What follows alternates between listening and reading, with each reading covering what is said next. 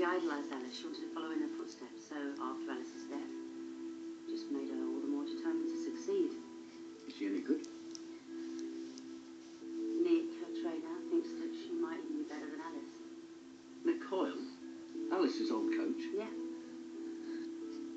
Look, don't get me wrong, I'm not one of them pushy tennis mothers that you see at all the tournaments. I hate those types.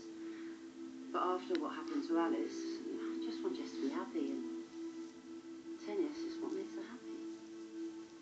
Swing out to the point of contact, shift your weight forward, and then follow through. Okay? Good girl, try again. That's Nick just there. Mr. Hoyle, can you spare a moment?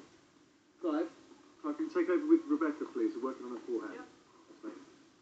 My name's Steve McAndrew. I'm from the Unsolved Crime and Open Case Squad. Your business looks to be booming, Mr. Hoyle. I can't stand We'll that. train a junior Grand Slam winner or two, and you'll be surprised how many parents suddenly want your services.